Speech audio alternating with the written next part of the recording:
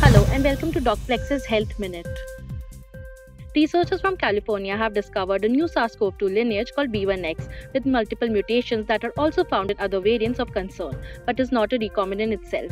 They further observed that 8 genomes corresponding to this lineage were initially rejected by genome databases such as GSED and GenBank, leading to an underestimation of their frequency.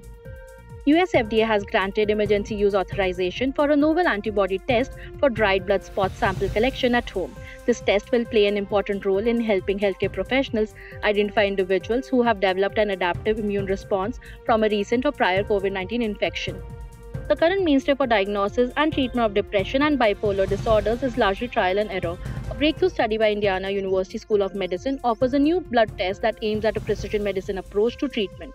The blood test is composed of RNA biomarkers that can identify the severity and risk for depression and bipolar disorder. The test also informs tailored medication choices for patients.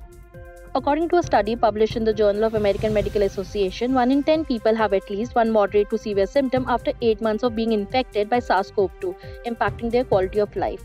The predominant long-term symptoms were loss of smell and taste, fatigue, and respiratory problems. What can be done to improve the quality of life of COVID-19 patients? Let us know your opinion by commenting below.